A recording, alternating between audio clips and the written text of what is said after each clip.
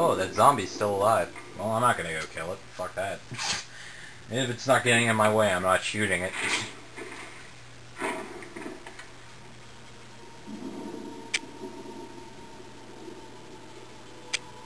Wesker! Jill, help me look for it. Let's not leave this hall. Good idea. Okay, now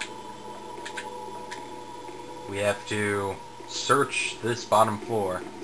So, go down here, go around here, go to this. Don't examine that because that door is locked for a good long time. And, Barry. Any luck, Jill? No, nothing. What's going on around here? I can't figure it out. Same here. calm down. And now Wesker. There's not much we can do. We can search for him separately. I'll investigate the dining room again. Okay, then. I'll try the door on the other side. This mansion is gigantic. We could easily get lost. Fuck yeah. Let's start from the first floor. Okay. Oh, I almost forgot. It's a lockpick. You'd make better use of it. You're the master of unlocking. You got the lockpick. Thanks. I may need it. Listen, if something happens, let's meet up in this hall. Got it? Okay. Once again, you're the master of unlocking. Okay. I also like how the sound effects in this game work. Sorry, I'm trying to, turn down the volume. My remote's being stupid. Okay. First objective, we're gonna get a map. It's locked. An emblem of a helmet is carved into the lock. We need the helmet key. First key is the sword key. So let's go get the sword key.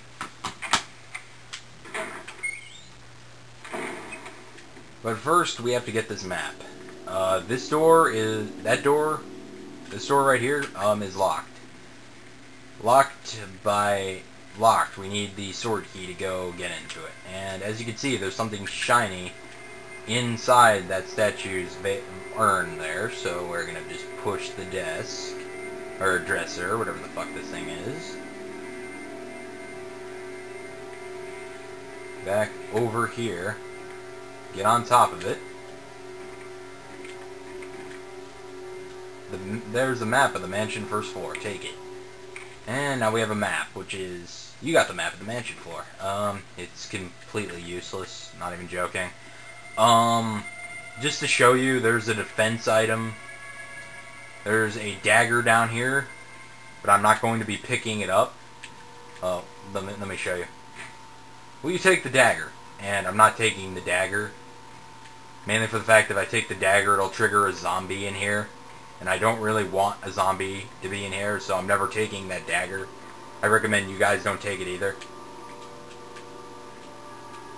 Woman drawing water. Okay. Now that the map is done, let's go back to that other hall and investigate Kenneth's corpse.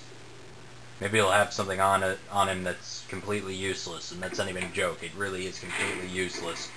Like right at the end of the game, you get to play it. You'll see what I'm talking about.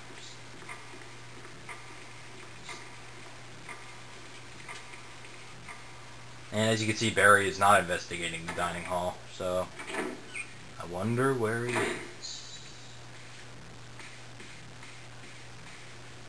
Investigate Kenneth's body. The corpse of your comrade Kenneth. It looks like he's holding something. It's a film that belonged to Kenneth. I need a video player to see what's recorded on it. Yeah, this is completely pointless. Like at the very end of the game, you get to play it, and then at the very end of the game, you get to play it, and all it is his death. It's a 10-second clip of him getting killed. Handgun, bullets, and there. And if you can see, Jill's reflection is getting shown up in the mirror. I find that very good work. The corpse is collapsed on the floor like it was an instant death. What the hell happened in this mansion? Who knows, Jill? I do. But that would be major spoilers. Take a green herb for the shits and giggles because Jill's like a fucking wet tissue. Jill takes damage like a fucking wet tissue. That's not even a joke. That's not even a joke.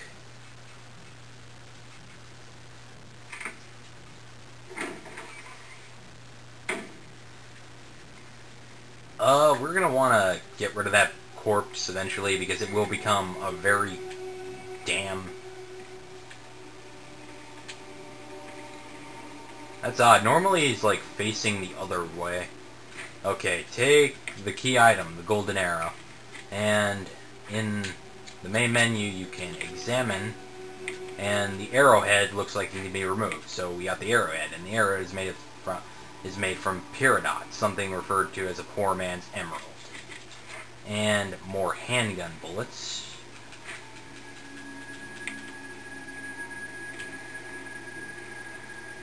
And this door is locked from the other side. I don't remember how to open that one.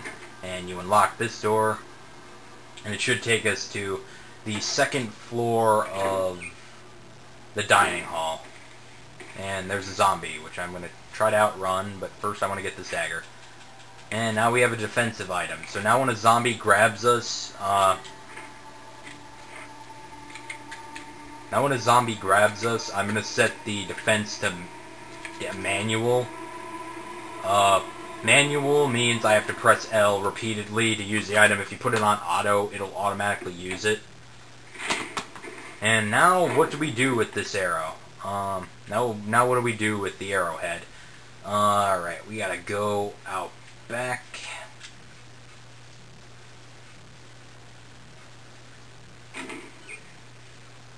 I don't give a shit. In hard mode, there's zombies here, just to let you know. And you're going to be coming back here a good amount of times, because there's another puzzle, like, after the first boss that you have to do down here. And it requires, like, 4 things.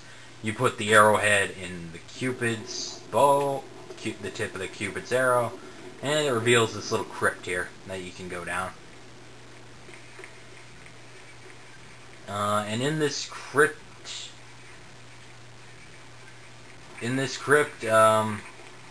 hold on, I might as well just go get the main item. There's a coffin hanging from the top here, just letting you know. A book is fitted perfectly in the indentation. Will you take the Book of Curse? Yes, I will. Now we're going to examine the book, and go behind it, there's a key embedded in the back cover, and you remove it, got the mansion key. This is the sword key. Now you open the Book of Curse, and it's going to tell you how to do this puzzle way later on. Book of Curse. 4 masks: a mask that speaks no evil, a mask that smells no evil, a mask that sees no evil, a mask that cannot speak, smell, or see evil. When all 4 fall into place, evil will awaken. So, what you have to do is you got to get these things called death masks, and you got to put them on these things right here. And when you put all of them on, that coffin will open, and a enemy will show up, and when you kill the enemy, and it'll give you an important item if memory serves me correctly. That's gonna be a bitch with Jill. I remember it's like really easy with Chris, because that enemy is like really fucking hard. Because I think I remember that enemy being like really retarded with Jill. But if you didn't tell, like, so now we have the first mansion key. So now we have the sword key. So now we can unlock doors with the sword carving on them. First door is the door in the map room. That's where we're going to start. And now, if I had killed the if I had taken the defense item in here, and the zombie showed up, I would have had to try dodging the zombie while trying to open this door. Use the mansion key, and when you run out of uses for the key, all the doors will, when you unlock all the doors that you need the key for, it'll prompt you to discard the key from your inventory. You'll never need it again. And that window, next time you come through this hallway, that window will break open. And a dog will be... they're called Cerberuses. Technically, they'll be in here. Handgun bullets under. Here. Take the handgun magazine. Gonna have to cut a clip soon.